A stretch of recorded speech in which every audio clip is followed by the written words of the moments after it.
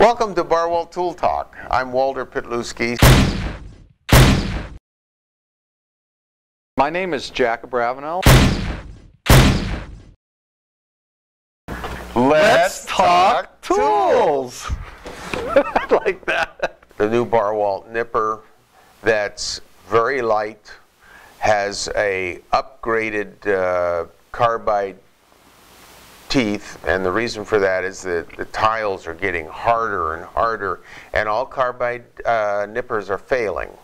Ours are a new cobalt blend, much tougher, just really attacks the porcelain from hell that everybody's talking about. And eventually when they wear out, you just unscrew the carbide and replace them. These are the only ones in the world like this. And I took it a step further and I made a radius nipper, which is radius like this. And it's really great for inside radiuses or like around a shower drain, etc. And again, there's not another one like this in the world. And again, it has interchangeable carbide, the higher cobalt, stronger carbide. And I'm real proud of this product.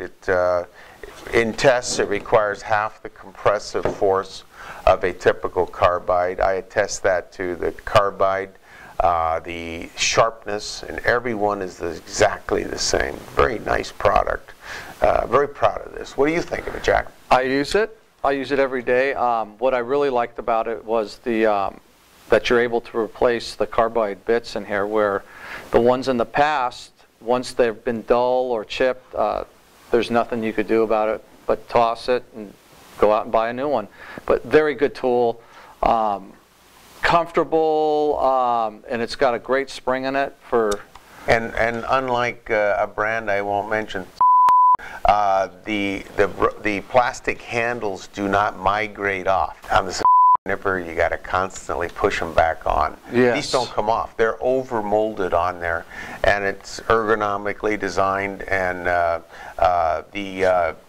the access point, the bearing, is stainless steel, never rusts. I'd like to also add on this, where he discussed about the bearings in here and rust. I have a habit of leaving this on the side of my tile saw, which is a wet saw, and always getting saturated with water. And yeah, you got to cycle it 100 times every morning. The old ones you had to. 3-in-1 oil.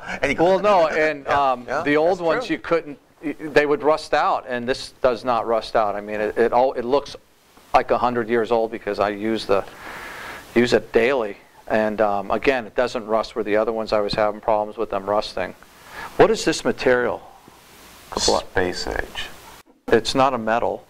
No, it's not. I never really looked at it that closely. It's a very unique product, and it's light. And once again, when you use it, you'll see that you have more control. You can nip, you can shape, and it's precision. Another good use with this too, I've noticed, is you can clip your fingernails with it too.